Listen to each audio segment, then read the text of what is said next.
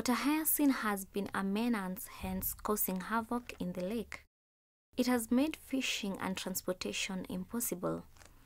Water hyacinth is the most recognizable and controversial floater. This affects aquatic lives within the lake.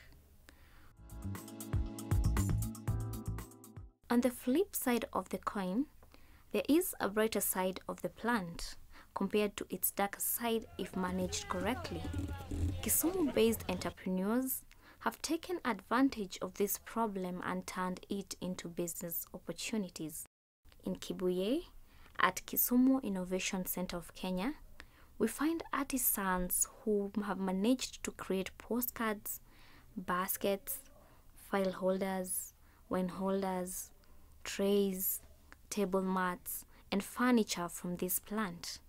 These products are made from its stems, leaves, and fibers. The plant is manually collected in the lake by hand picking, since it's a floater, making it easy to be harvested. I take the water hyacinths from the lake and then soak the dry leaves 3 to 4 days into the water, and then take recycled newsprints and soak them together. So they stay in the water for like 3 days, and then there are some improvised special tools which I use, like rods that I smash them with into some porridge form.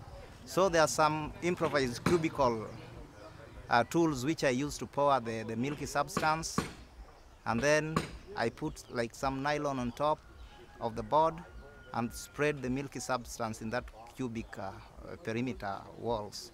So they dry into some special paper which I use to make cards. This form of artwork has not only beautified the county but also brought up the new tourist attraction sites, since these products are captivating.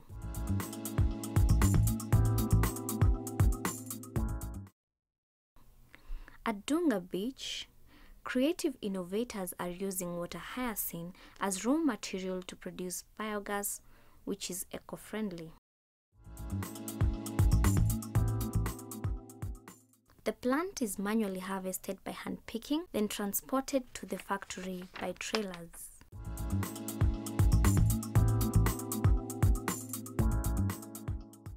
It is put in the organic shredder, where it is shredded and moved into the Trex structure where decomposition takes place, leading to production of biogas.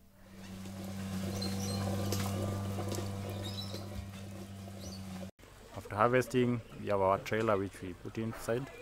We bring it to the platform. We shred, where we do shredding twice to remove the air elements. Then we also do solidification, that's addition of liquid, so that it can flow into the system. When that one is being done is when you have the adequate equipment, as in feedstock is ready for the process. Then you direct it into the system through the pipes. If you check up there, you see the 2 gray pipes for the 2 systems. Then those are the inlets for the system. After introduction there, then the biology begins, where we have anaerobic digestion. The first process in this manner is hydrolysis. At hydrolysis, the polymers, that is the food particles or the feedstock which has been fed, are being broken down into simple monomers or simple particles, the bacteria. Then it moves to the second process, which is acidogenesis. At acidogenesis, the simple monomers or the simple food particles are being converted to volatile fatty acids, where you get the bacteria is the one doing the work. Then it moves to the third stage, which is acetogenesis. At acetogenesis, the volatile fatty acids are converted to acetates, and hydrogen is also produced. Then it moves to the last stage, or the last process, which we call methanogenesis. At methanogenesis, the acetates are being converted into methane gas, which is CH4.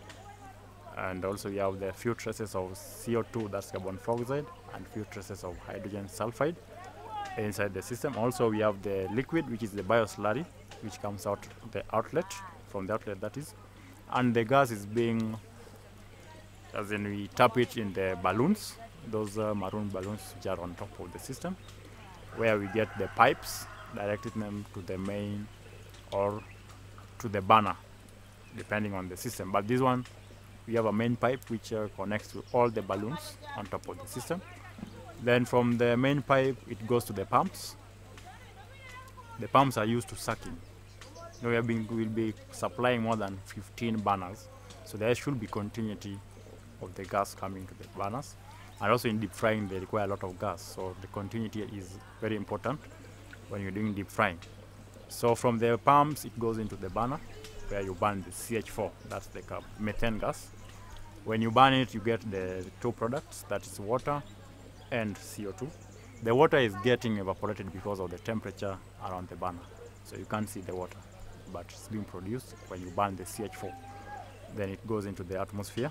Then the CO2 also, a few amount of it, not much. You also get it settled in the environment. The gas is locally supplied to women who fry fish along Dunga Beach. The biogas has made cooking to be faster, hence saving money and helping in preserving non-renewable sources of energy. In order to make the project sustainable, of course, you've got to generate income. So we do have meters on all of the stoves.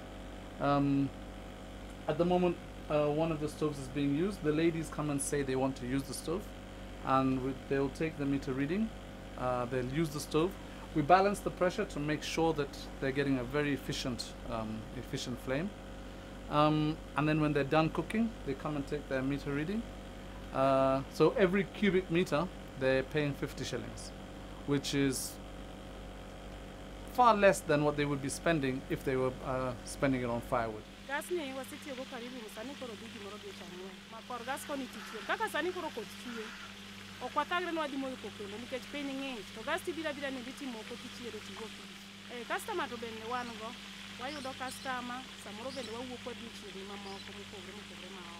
process of getting this organic fertilizer is cheaper because manufactured fertilizer is imported, hence saving importation costs. The production of this type of fertilizer is a source of job opportunity since the raw material and labor is required and readily available. We meet the energy demand of Dunga Beach. We will be taking out about 3 to 4 tons of water hyacinth every day. Currently we're taking out just under 1, and we're meeting the demand of just the fisher ladies. If we're taking out 3 to 4 tons every day, and we replicate this model on all the other beaches, some beaches are much bigger than this. Homo Bay, Kendu Bay and all are much, much bigger than this. Luanyi, 10 times this easily. So if you take an average of 3 to 4 tons on all the beaches, you'd be taking out, 600 tons of water hyacinth every day. That in itself would greatly reduce that floating mass that is causing all of the havoc. So water hyacinth would then become a benefit. So because you're earning from it. So the best way to manage the water hyacinth is to turn it into a resource so that the local communities, everyone around the lake, will actually benefit from it. You can harvest water hyacinth, dry it, and then take it inland and sell it to farmers for animal feed, or sell it to people with biogas digesters to use as feedstock for their digesters. So it's full of different income streams and benefits to the local community. All of them in what's called, there's a term going around now, circular economies. There is no waste. Everything is recycled. What goes in comes out, but goes back in again in another form. So everything is going around.